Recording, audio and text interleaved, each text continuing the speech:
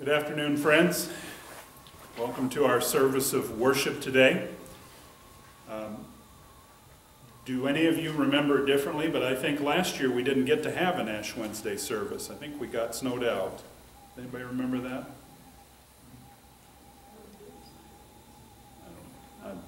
I didn't bother to look it up.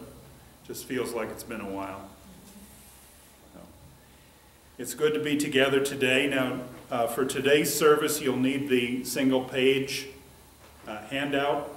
Also on the music stand at the back were some copies of the Tuesday Bible study, which will start next week, Tuesday at 10 o'clock.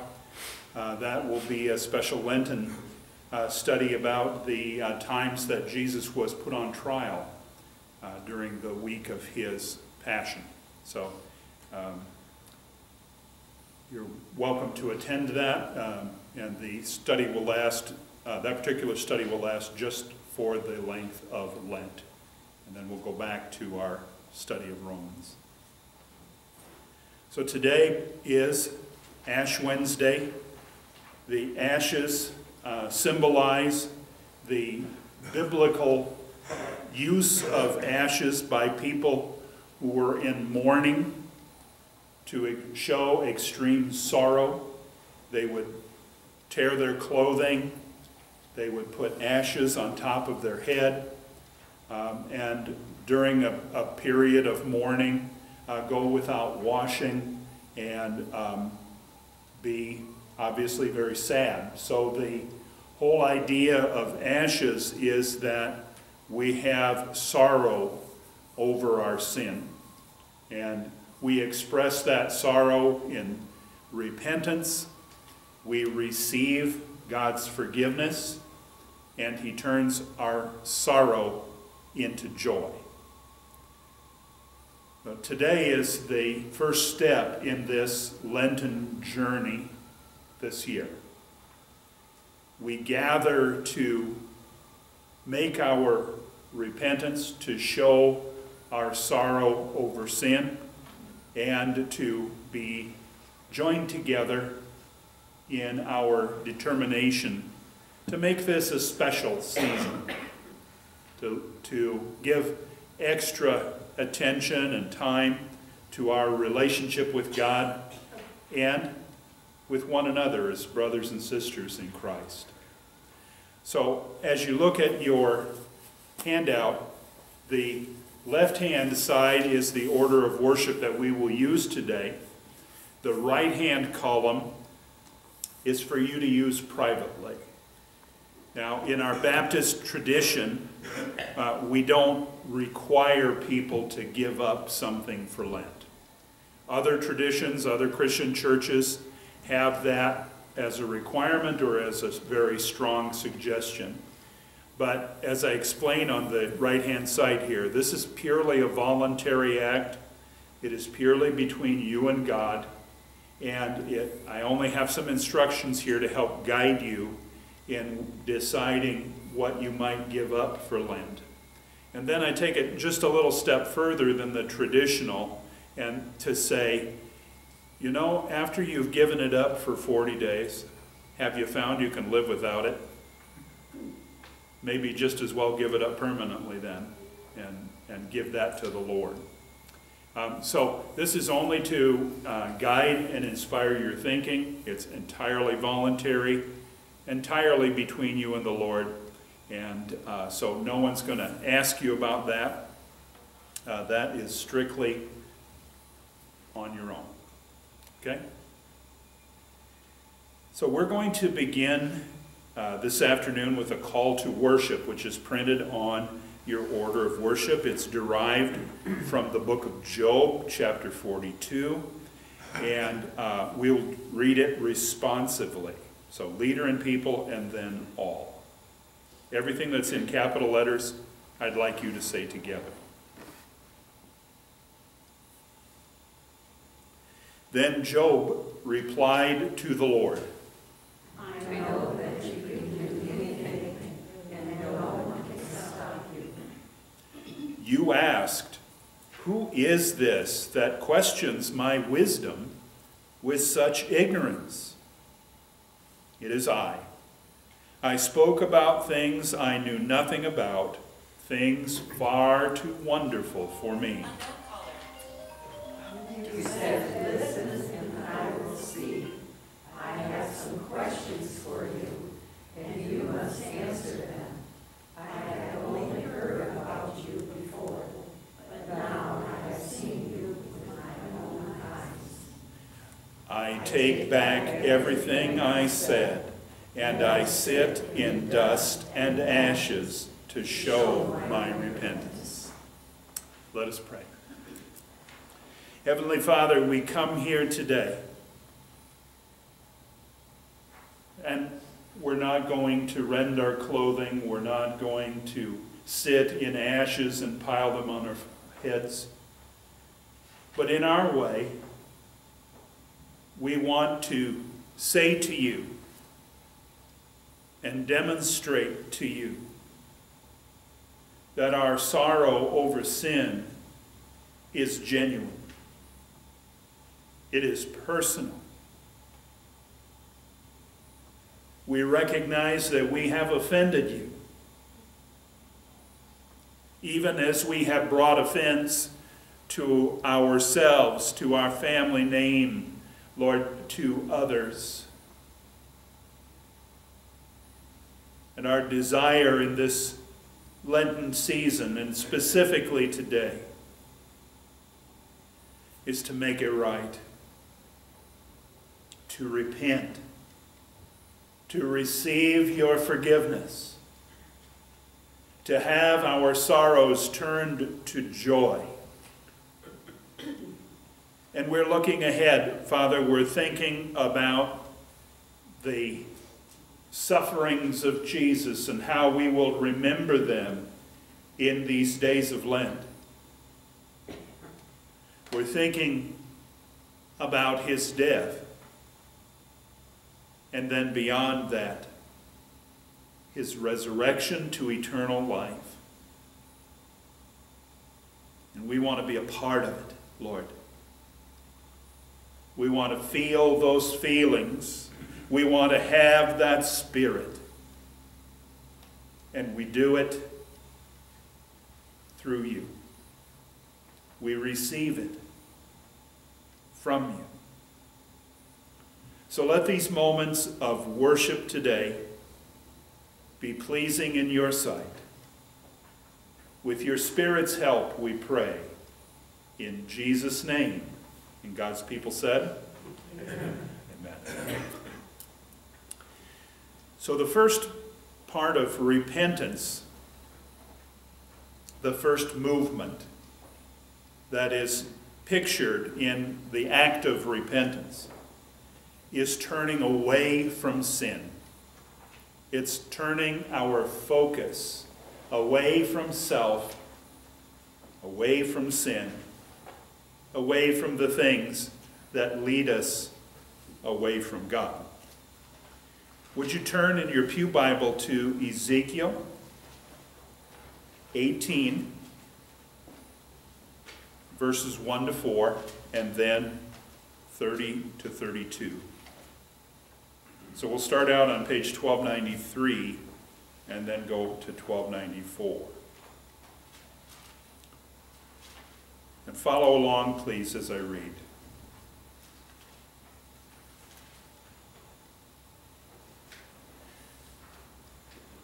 Then another message came to me from the Lord. Why do you quote this proverb concerning the land of Israel? The parents have eaten sour grapes, but their children's mouths pucker at the taste. As surely as I live, says the sovereign Lord, you will not quote this proverb anymore in Israel. For all people are mine to judge, both parents and children alike. And this is my rule. The person who sins is the one who will die. Now verse 30 on page 1295. Therefore, I will judge each of you O people of Israel, according to your actions, says the sovereign Lord. Repent and turn away from your sins. Don't let them destroy you.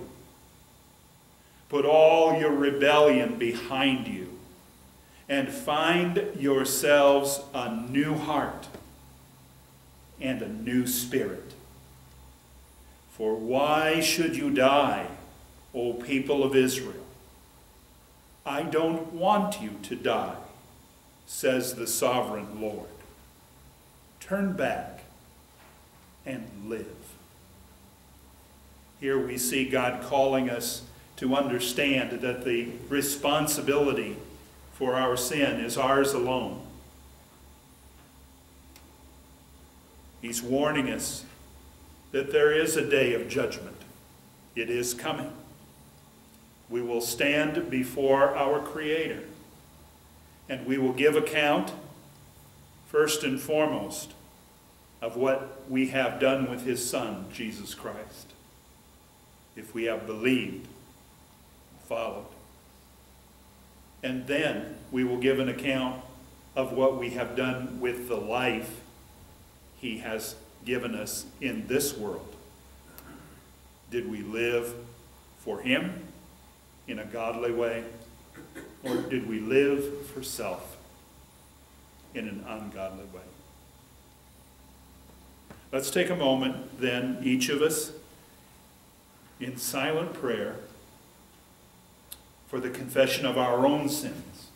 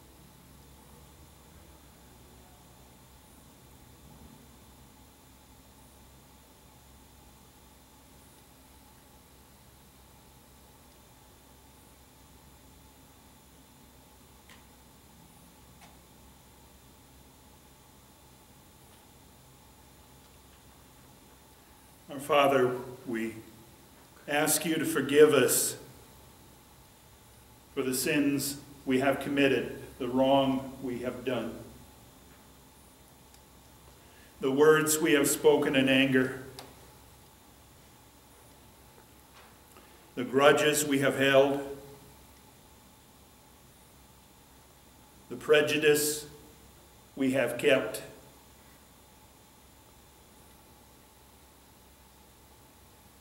for the ways, maybe large, maybe small, where we have cheated or lied.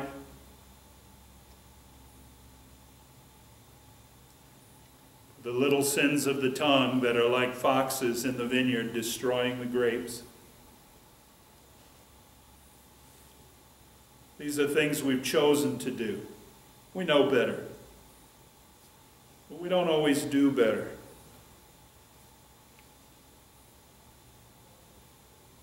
Let us be humbled, Father, by the weight of that sin, even as you relieve us of it. Let us not hold ourselves as bad creatures.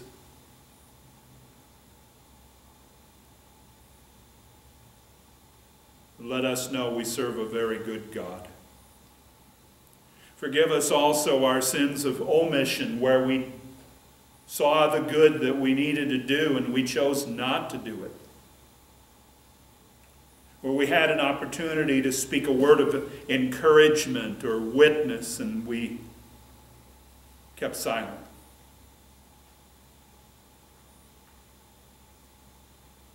Where we had an opportunity to give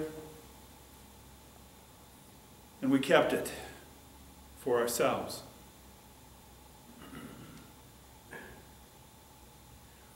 When we were called to service or worship or fellowship and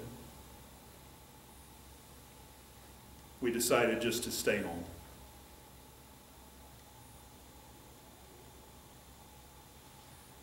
Forgive us for not passing along good news and being encouragers as you want us to be. You have said these things are bad because we knew we should do them and we did not.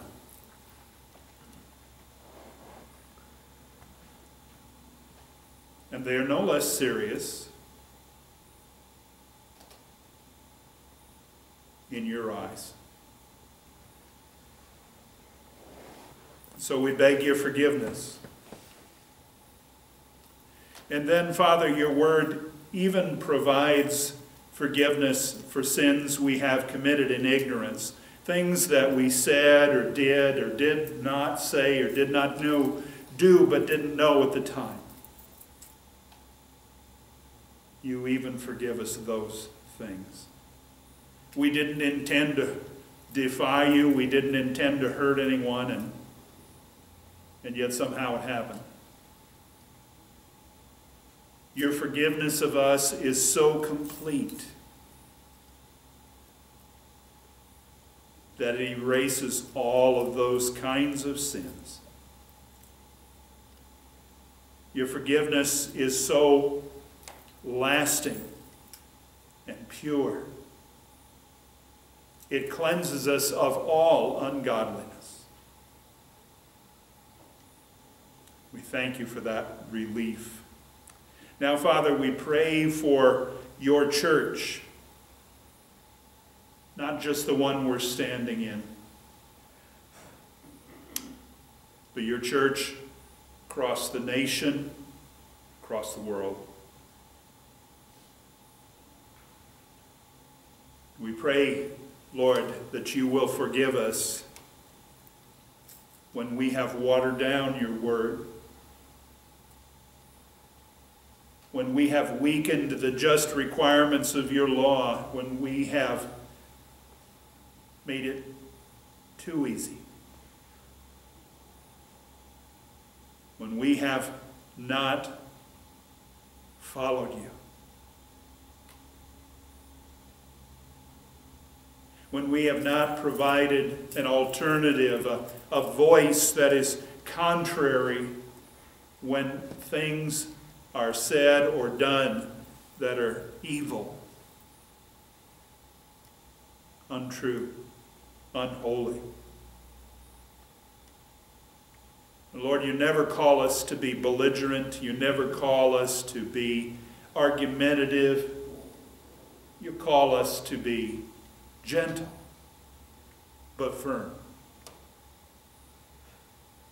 Not aggressive, but assertive. Forgive us when we are neither.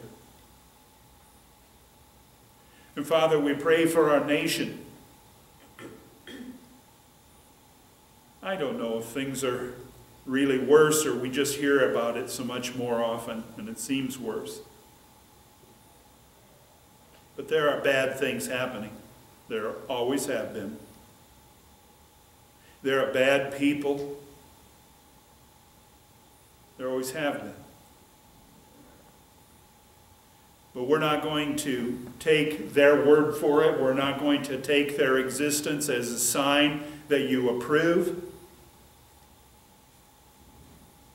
But instead, Lord God, we pray for forgiveness, and we pray for an influence that happens on an individual level, in a community, and in a country. Father, we call upon our leaders to be reasonable, rational, fair-minded people. And we recognize that as citizens of this country, we respect each other. But for us as citizens of your heavenly kingdom, we don't have to accept everything. We need wisdom. We need to trust you. And we need firmness in our spine, even as we ask for softness in our heart.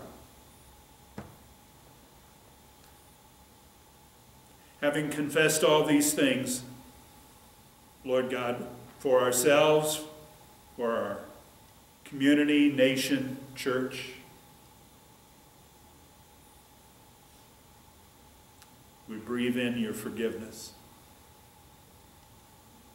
We inhale your spirit and exhale every other spirit.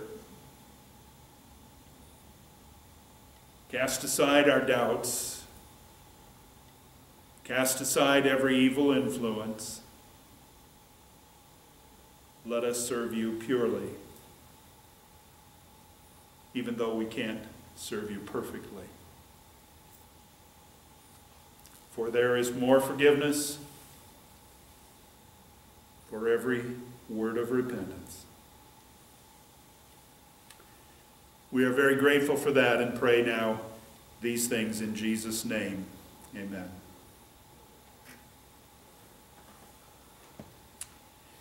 We have accomplished the first movement, which is to turn away from sin.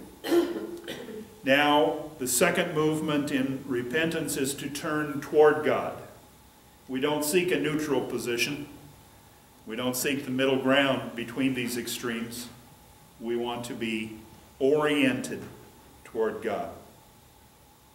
So I'm going to ask you to take your songbook, please, and turn to the responsive reading, number 523.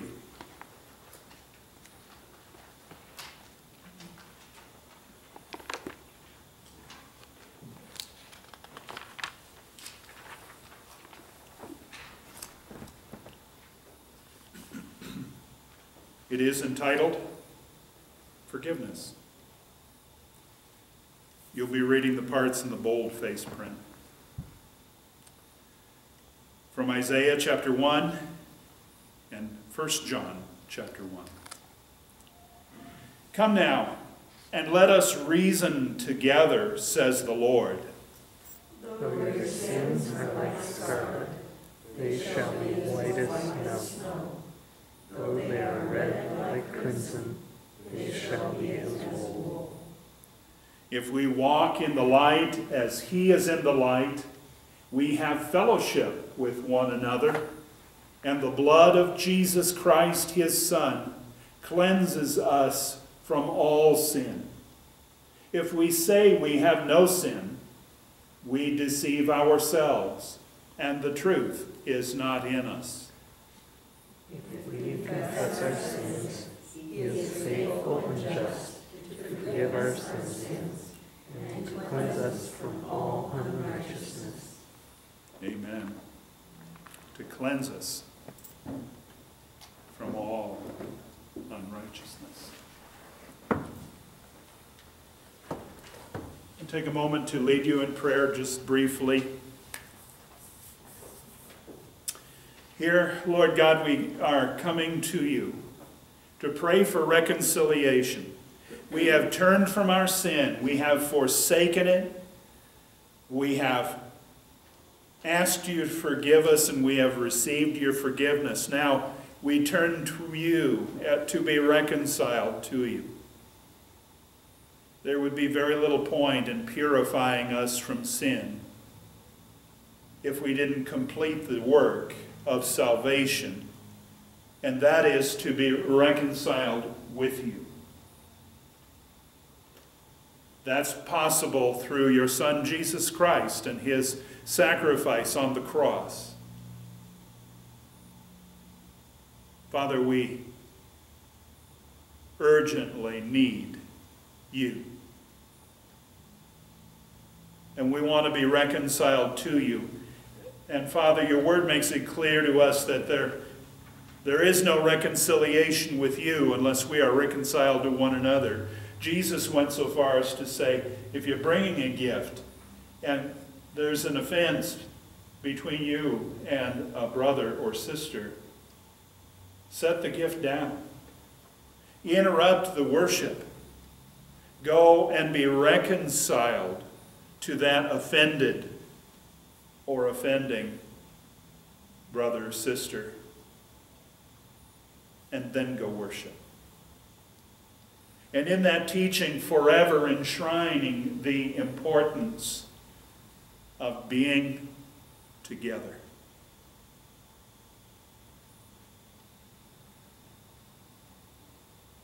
We need each other so much.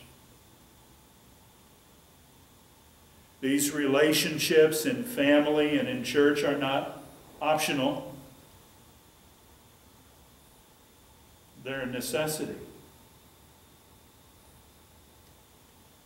Let us be reconciled to one another. Let us do the hard work of daily reconciling with our loved ones at home, in our extended families,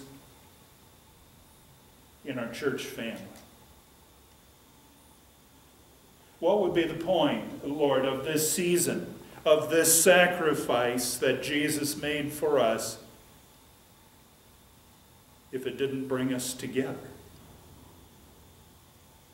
If it didn't restore those very pleasant bonds of fellowship? And even now, as we are here praying, we hear downstairs the voices of those serving, and they are glad voices. They are happy to be together and to be joining in service. We know that feeling. We have had that joy, and we would renew it again and again every time we gather. Let us be reconciled to our fellow citizens. Father, let us talk to each other, not about or above or around each other. Let us not allow the temporary or the trivial to put a block between us. Let us not allow a love of the world to stand between us and you. But instead, as Scripture commands, be ye reconciled one to another. Through the great reconciler, Jesus Christ our Lord, we make this prayer. Amen. I want to give you assurance that you are pardoned, that you are forgiven. This is in your program. Then, if my people, who are called by my name, will humble themselves and pray and seek my face and turn from their wicked way, I will hear from heaven and will forgive their sins and restore their land. Let the wicked change their ways and banish the very thought of doing wrong. Let them turn to the Lord, that he may have mercy on them. Yes, turn to our God. He will forgive generously. Now repent of your sins and turn to God so that your sins may be wiped away. One of the symbols of ashes on this day is the destruction of sin. It's been reduced to ash. In other traditions, ashes are imposed on the forehead of the worshiper, and that's a perfectly good and biblical way of observing this day. However, it's become customary in our church to take ashes and impose them on this board. And you can see some of the lighter gray crosses are of ash alone. But lately we've taken to painting these crosses, these black crosses, in a black paint with ash incorporated. And leaving these ashes on this board in the sign of the cross is our way of saying we're forgiven. Our sins are forgiven. And as a sign of gratitude and as a sign of our own wholeness and forgiveness, we paint a cross on this board. So I'm going to ask you to come in a few minutes if you are willing. Take the brush and, being careful not to get any of it on yourself, paint a cross anywhere on this board that you like.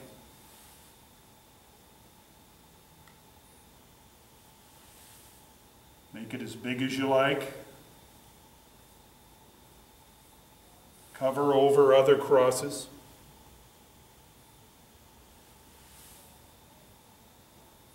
What matters here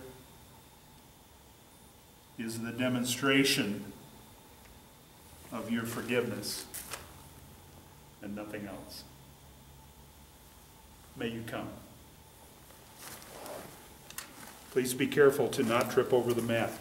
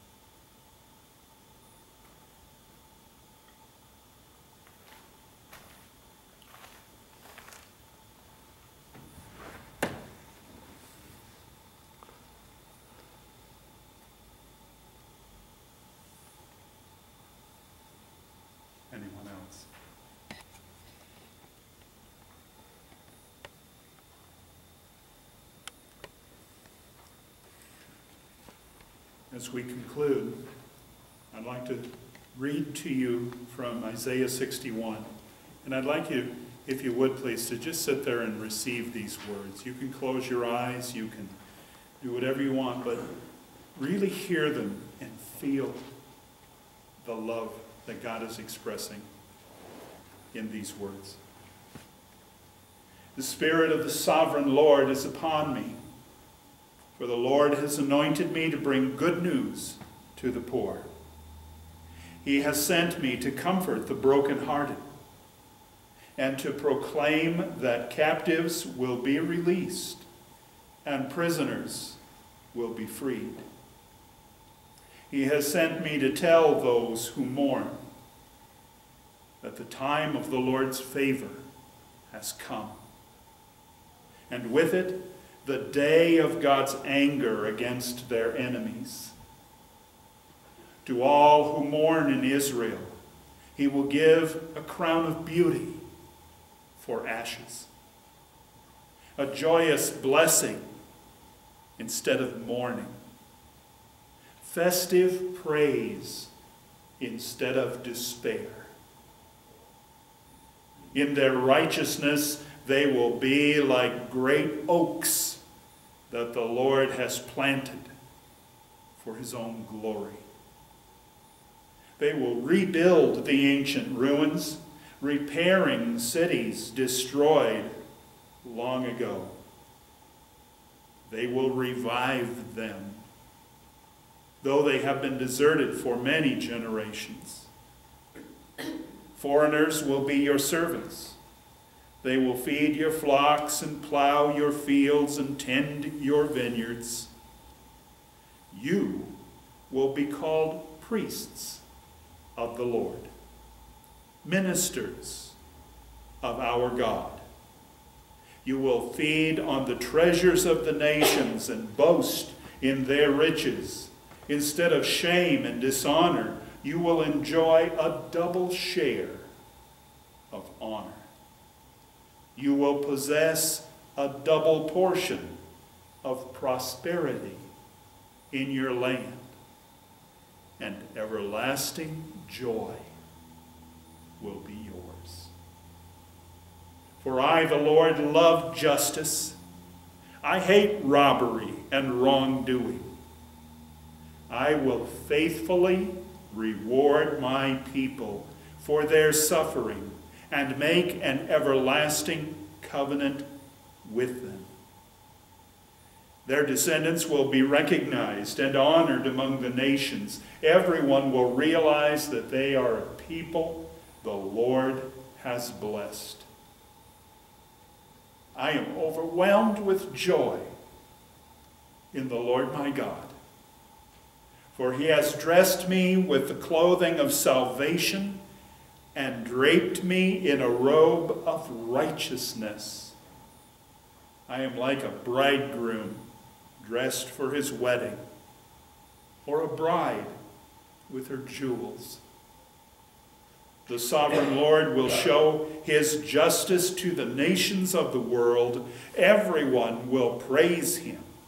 His righteousness will be like a garden in early spring, with plants springing up everywhere.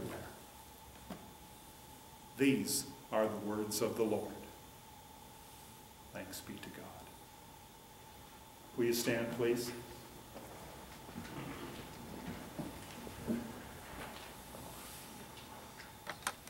Now all glory to God, who is able to keep you from falling away and will bring you with great joy into his glorious presence without a single fault. All glory to him who alone is God, our Savior, through Jesus Christ our Lord. All glory, majesty, power, and authority are his before all time and in the present and beyond all time. Amen.